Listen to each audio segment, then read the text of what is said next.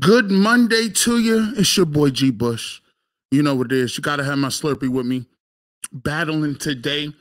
If you don't know, I was supposed to be on the UCSS today, but if you guys don't know, I thank you for all all your prayers and wishes and everything. If you don't know, I'm gonna just say this again so you can spread this to the other people. Sometimes, right now, people don't know I did play college football at Ohio University. I did play defensive end.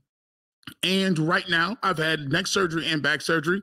I have three herniated discs in my neck that cannot be operated on. So sometimes, unfortunately, I wake up and my arms don't work. And I have crazy pain down my sides and all that good stuff. So I don't say that. I don't mention it a lot. I don't get out there in front of it too much. But I think it's good that I say that because some people just worry about me. Like, I'm like, what's going on, G. Bush? What's up? How could you be here, but you weren't at UCSS this morning? That's because I got some medical history, medical stuff.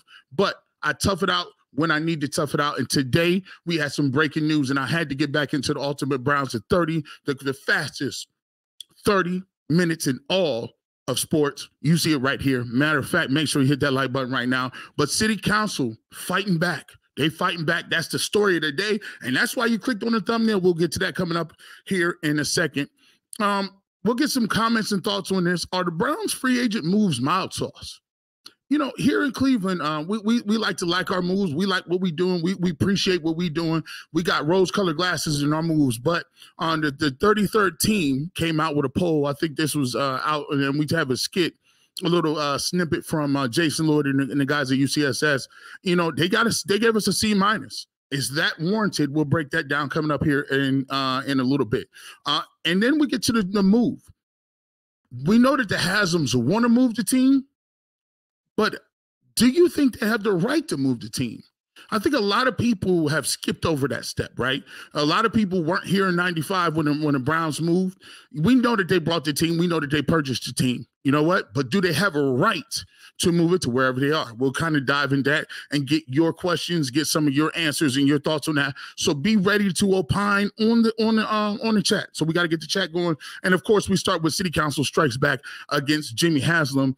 Let me go ahead and play this clip really quickly so to catch you guys up on the thought process of why City Council believes that they have the right in order to kind of take, some sort of legal, take a vote to keep the Browns in the city of Cleveland. What this basically does, ladies and gentlemen, is ensures that the Cleveland Browns have to go through the legal process of leaving the city of Cleveland, whether they want to move the team to Timbuktu or whether they want to move them to Brook Park or to Lakewood or to any other state. They have to go before the city, Cleveland City Council, ask for permission to leave that team or to move the team, or they have to give us 6 months notice and offer to put the team up for sale. We're hoping that the latter does not happen. However, this is going to ensure that the Cleveland Browns are going to be a part of the legislative process, and the Cleveland City Council is going to have a say-so in that. I think we should have already been involved. I think we should be part of the process. As of right now, we're not privy to anything. These are the Cleveland Browns, and I stand by the Cleveland Browns. So for the people of the city of Cleveland, a lot of people who are involved in the negotiations right now were either too young or weren't even involved or remember when the Browns left the first time. And the heartfelt that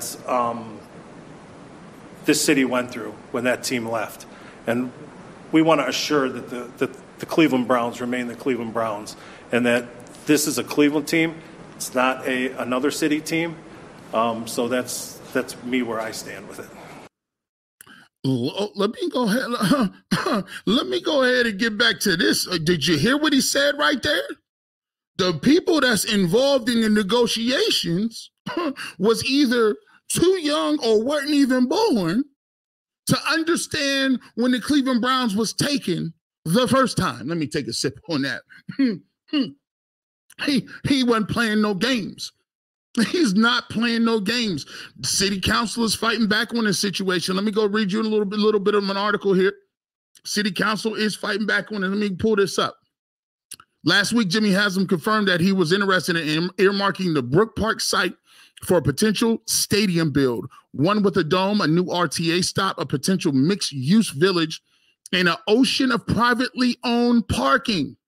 City Hall, save for a few public comments, have remained politically quiet on the matter. And until Kazy's, which is the gentleman you heard from, City Council of Cleveland, I believe it's the 16th Ward, I believe, announced on Monday, Mayor Bibb did not give a matter of single mention in the State of City address last Thursday, but afterwards said that he hoped he would keep the team in Cleveland. The Haslams have yet to respond on how they, if the legislation is passed by City Council, will respond. Kazy, speaking on behalf of the 6 other councilman members in the room, compared the political and involvement in sports matters to then Ohio Attorney General Mike DeWine's legislation in 2018 to keep the Columbus Crew from playing at historic Crew Stadium. These are the Cleveland Browns, Kazy said. We want to assure the Cleveland Browns remain in the Cleveland Browns.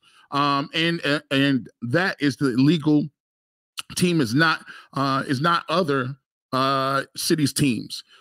Don't get me wrong. I'm not calling out the Haslams to sell the team, he added. We're just calling for the process of the state law to be followed. The ordinance will be, Kazy said, introduced formally in council member chamber Monday evening, then head to Finance, Diversity, Equity, and Inclusion Committee within the next couple of weeks. So, you know, what he's saying is, look, man, the Cleveland Browns are the Cleveland Browns. I'm taking it like this. The Cleveland Browns are the Cleveland Browns, and at the same time, we want to keep them the Cleveland Browns. We're not trying to have those guys go a bunch of other places. We want these guys to be in the city of Cleveland. And one of the things that I've always thought was, this seemed like too much of a foregone conclusion. Everybody was getting behind it and said, oh yeah, Brook Park is fine and blah, blah, blah. Nobody did no feasibility studies. Nobody did any financial forecasting on what it would do to the city of Cleveland if they did take the stadium away. No one talked about the unintended consequences of business. I look at it like this. In the city of Cleveland, there was almost 1 million people back almost 30, 40, 50 years ago, right? Every single year, you start to see people move and move and move and move out. The tax base begins to go and move out. And then what do you have? Right now, you're looking at, what, 350,000, if that, in Cleveland? If that, in the great city of Cleveland. So the Browns, trust me, I work down there every single week. I do Browns tailgate shows live from West 6. Every single bar in West 6 is jumping. Every single establishment is jumping. Parking lots are filled. Muni lots, they're charging crazy months for bags of money for the muni lot. People don't even think about it. You say the muni lot, the municipal lot is owned by the city of Cleveland. Do you understand the amount of money you lose if there is no muni lot? Notice in this skit, in the comment, notice in the press release, multiple privately owned parking lots. It was way too quick. It was way too close. People was doing victory laps on this. And let me tell you, these politicians, listen, they're not going to let you roll up out of here scot-free. Not so fast, Mr. Haslam. You think we haven't seen this in before? And the thing that when you take a look at, if you look at the Cleveland Scene magazine, they talk about in this article, they said they invoke the Art Modell Law to keep the Haslams in Cleveland. I mean, is there really a big difference if the Browns move to Baltimore or Brook Park? It ain't that much of a difference if and only if you're not splitting revenue. Where's that revenue going? We ain't talked about a revenue split, a revenue share, nothing. He said they're under contract to 2028. Y'all gonna live here and play here too. This is very interesting chat. Demon X 4x Demon 4x4 says doesn't sound like anything actually changed with the city conference. Am I wrong? Bill Skrill says, oh yeah, he's staying on business. I think what you're seeing, the difference is what you're seeing, Demon 4x4, is you say, what's the change? The change is they're putting up legislation that makes it impossible for the Browns to move. Or if you do want to move, let us know so that we can get you ready to sell the team. That sounds like one of the coldest ultimatums I've seen in a very long time. And here's the thing. They have the right. They got the, if they get enough votes to do it, you think they ain't moving on it? Because you got to think about it. If you're a city councilman in the inner city Cleveland, what would you get? How are you getting reelected? How are you going to go to your constituents and say, we let the biggest cash cow walk? You print money for the Cleveland Browns. The Cleveland Browns could go 1-31 and the Humane Lot is still packed. That just goes to show you how much pull the Browns got. Craig Werlow says, I'm a huge Steelers fan, but I felt really bad when they went to Baltimore. Cleveland was done dirty. I agree with that. Ken Adams says, city doesn't want to pay for a new stadium, but they want money, the money the team generates. Hold on, though. Let's be clear. They built that stadium themselves, right? The first one. You got to think about this also, Ken. Haslams just went out and spent $200, $300 possible $1 million on being the minority owner of the Milwaukee Bucks. Let's be clear. It's kind of hard to go to your home city and be like, let me get $1 billion. Let me get this taxpayer bread and let's get it going. And you already know what our tax base looks like right now. But you just now spent $300 million on the Milwaukee Bucks out of town? Not even in the city? No, I don't know if we can do that. I don't know if we would do that.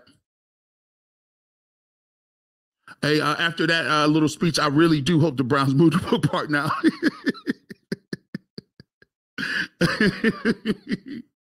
How are you going to make a business stay? Is this Russia? No, hold on. Like here's the crazy part about this. When you think about legislation, they have legislation that says the Cleveland Browns will never play in another place other than Cleveland. That is the Art Modell Law. When they came back in 95, when they left and they got the team back, they got legislation said that Browns will never leave here again. Now, they took it kind of literal. He was like, Brook Park, that ain't Cleveland. Man, we got a barn burner, 236 people in this joint. I need your opinion. Coming up next, do the Haslams have the right to move the team? One man on the Ultimate Cleveland Sports Show, Jason Lloyd, says, nah. I go where I want to. This is America. We'll come back and check it out. You're listening to the hottest thing smoking on the internet, the Ultimate Browns Show, right here on the UCSS Network. Yes, indeed. Every single Monday, we got Adam the Bull. You know, we got Mizell. We ready to go. I call him Mizell when I'm feeling real saucy. He feels like he part of the African American Mizell, Zach Mizell. Every Monday. Don't know what it's gonna be, but make sure you check it out. The Guardians 3-1. I believe they're 3-1.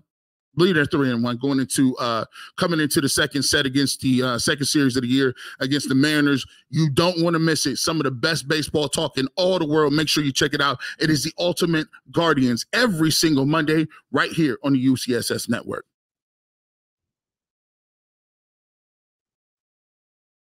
Yeah, y'all moving. G. Bush is moving here, 249 people ready to go. Let's get right back off into this thing. We're talking about the Guardians, not the Guardians, but the Cleveland Browns moving around. Cleveland Browns move. It looks like the Haslams want to make it imminent.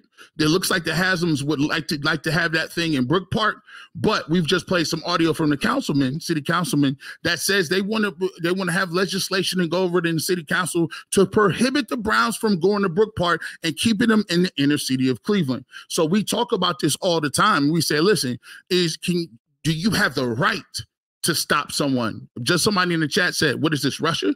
You'll stop somebody's business from moving, they can move to wherever they want. I think when you take a look at this clip from Jason Lloyd, it looks like Jason Lloyd is of the same mindset. Part of it. Here's what's going to determine it. I tweeted this when they were at the owners' meetings talking about this.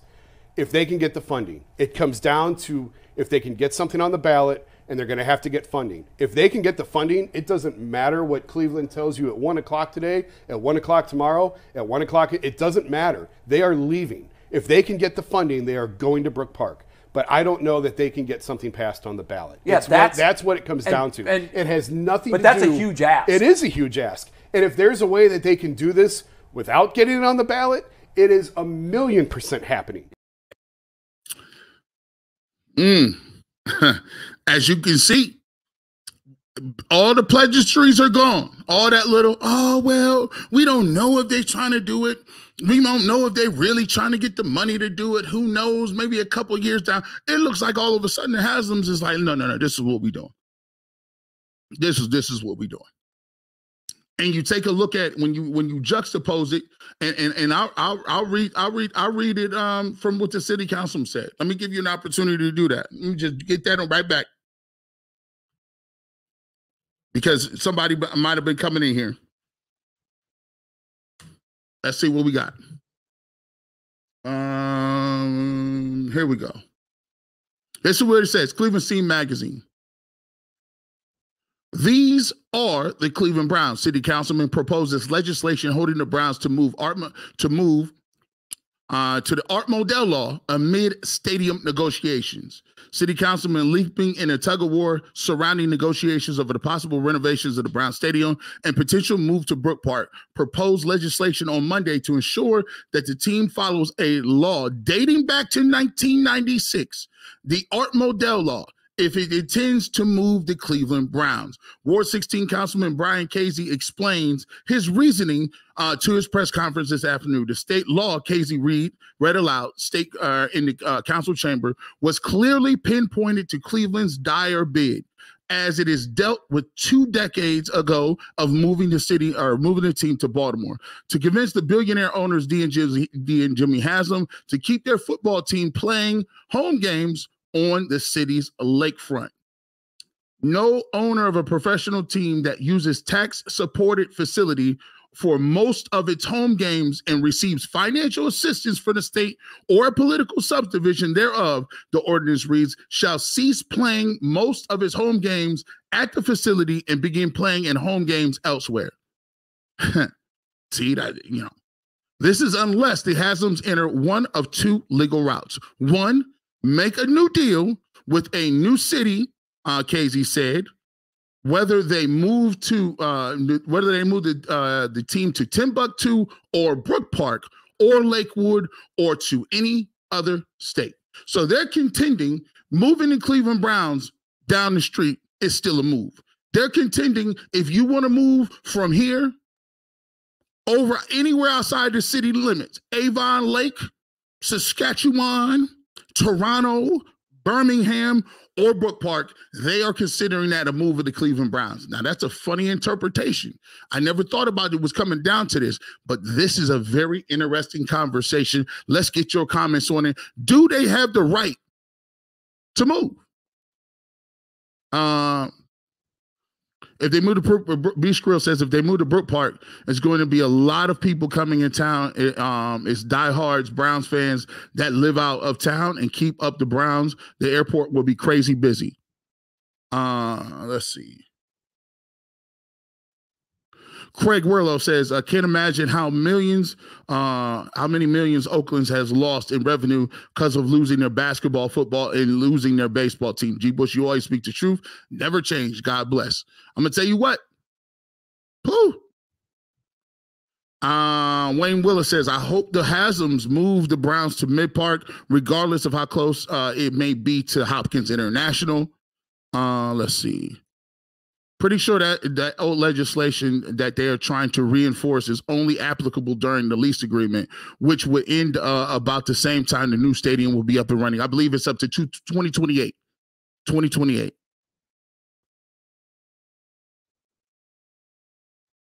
Smitty says, why is this even, you said, not you.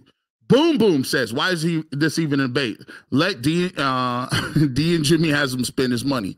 Poor cities shouldn't be held hostage and forced to give billions for a stadium that is only used a few times a year. See, I think it's a conundrum here because I think, the city wants to keep it in the city limits of Cleveland, right?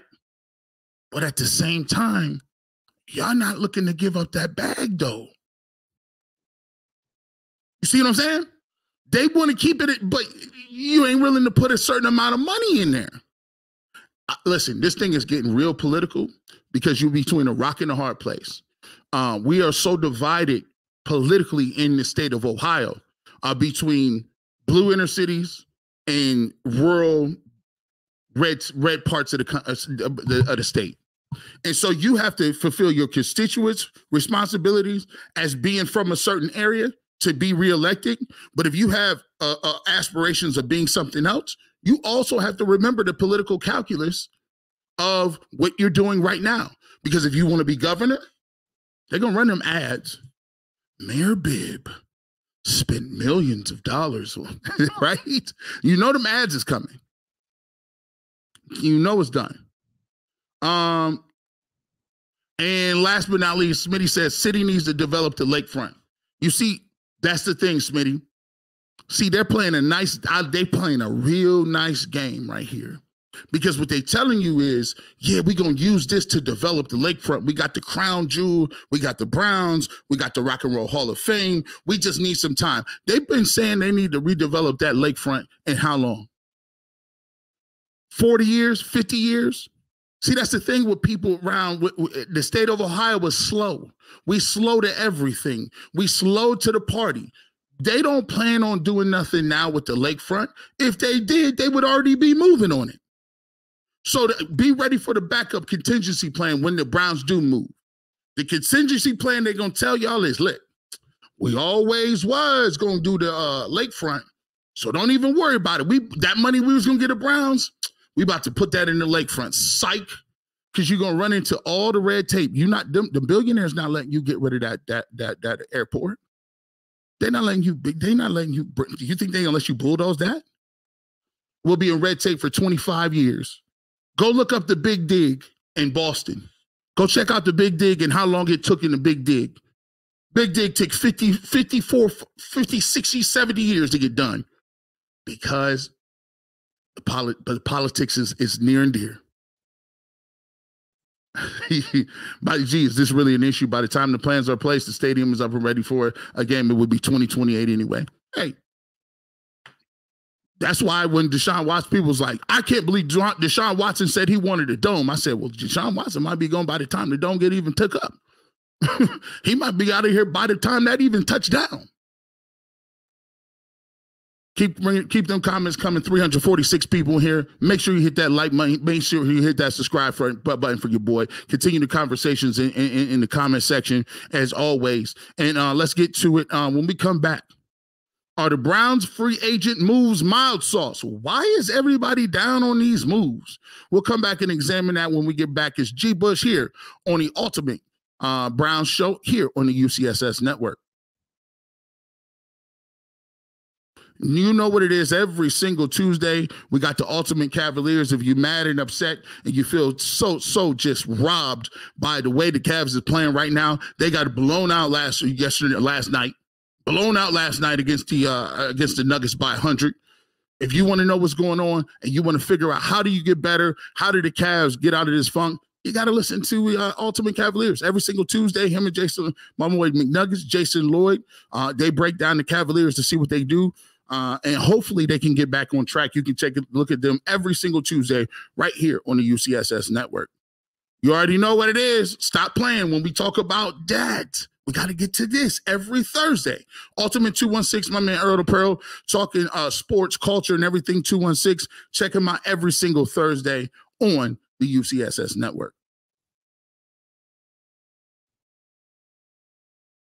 All right, so, everybody seems to be a little upset about the Cleveland Browns. Seems to be they putting a lot of salt on the Cleveland Browns moves, really calling them mid sauce. The 33rd team came out with a publication that had the Browns at a C- for their free agent moves. I'm like, good gracious, C-, y'all always doing it. Check out and see what Adam the Bull, Jason Lloyd, and Tyvis Powell had to say about it. I think the Browns had a better offseason than a C-. What do you think, Jason? I think they probably got dinged for the Judy extension. Yeah, but that's just money. That's not. It still counts. I don't know. Yeah, I guess. The Judy, I guess, trade and extension, although they gave up nothing for him. I don't know. Yeah. I certainly would give him a C-. I think I gave him a B or somewhere in the B range. I gave him a B or B-. I think that's too low, Tyvis.